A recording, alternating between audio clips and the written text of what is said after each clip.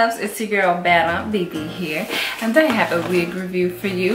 And I'm excited because it is my first wig of this brand. It is called the Mayde Beauty Lace and Lace brand. It is the Taylor wig in OT33. Fresh out the box, y'all.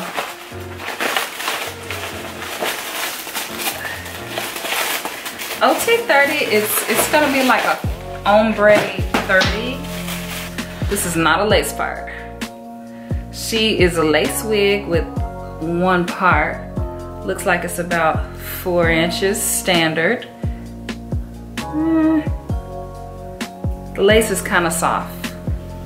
Might be a Swiss lace. It doesn't say if it's a Swiss lace, but it's definitely a soft lace.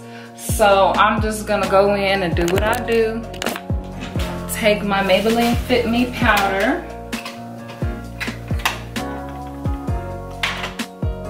And put that right on underneath the bottom so I can get that natural bleach knots type of look. I've already got my no slip wig grip and my wig cap on, and you see I have it parted in the middle. So I'm already ready for middle part wig application, which is honestly my favorite wig cap application. It's very easy to align with my head. I see I might have to do a little bit of plucking, but the style, ooh, okay, a little light shedding out of the box.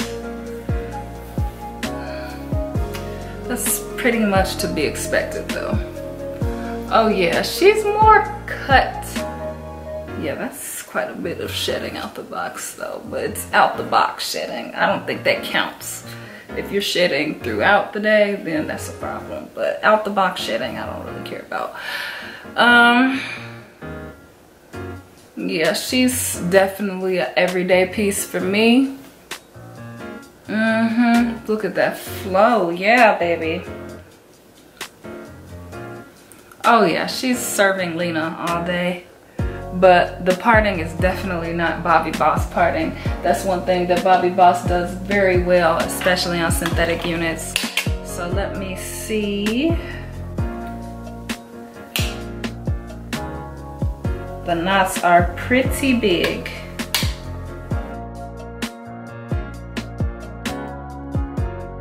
Gonna take my edge toothbrush and a little bit of Got To Be styling gel, and this is how I do it. Like literally take a dollop and put it on the brush. And then you see where my part is? I literally put the glue in the part and separate my hair like Moses part the Red Sea, child. And boop, that is how I mesh my middle part wigs. You can at this point either tie it to get it really flat and really stuck, but since it's a fresh wig, I don't need to be so extra.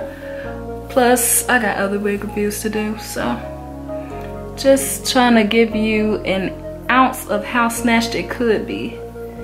Might have to pluck a little bit of the front out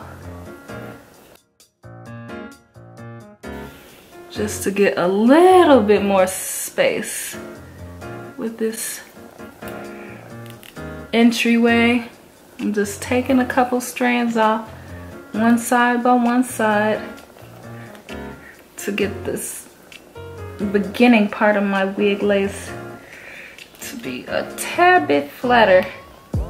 This is one wig that honestly I think they could have made a lace part, but I understand why they didn't make it a lace part wig, because I feel like lace part wigs don't lay as flat as lace front wigs. And for a middle part unit like this, you want it to lay flat. That's why it gives you that natural flow. This bob is definitely a 10-inch bob. Woo! Serving life with no parole, baby, yes. This color is more of a deeper reddish on the blonde spectrum for OT30s, but still very doable for me. I really love how it complements my eyes. So I always love 30s and 27s. This is her. This is Mayde's Taylor in the OT30. You guys tell me what you think, because you know there's no community without the U and the I. So leave me comments below and show me love, like and subscribe, because I have plenty more YouTube wig reviews to go for you. And of course, if you don't even want to leave a comment, just check out my social media and hit me up there. Give me a like there or ask me a question there. It is what it is. You know Auntie love y'all, okay? So until next time, it's your girl, Bad Aunt Bibi, over and out. I see you're still here. Are you watching some more videos? Are you gonna subscribe? Are you asleep? This ain't Netflix. Wake up and hit the subscribe button, child.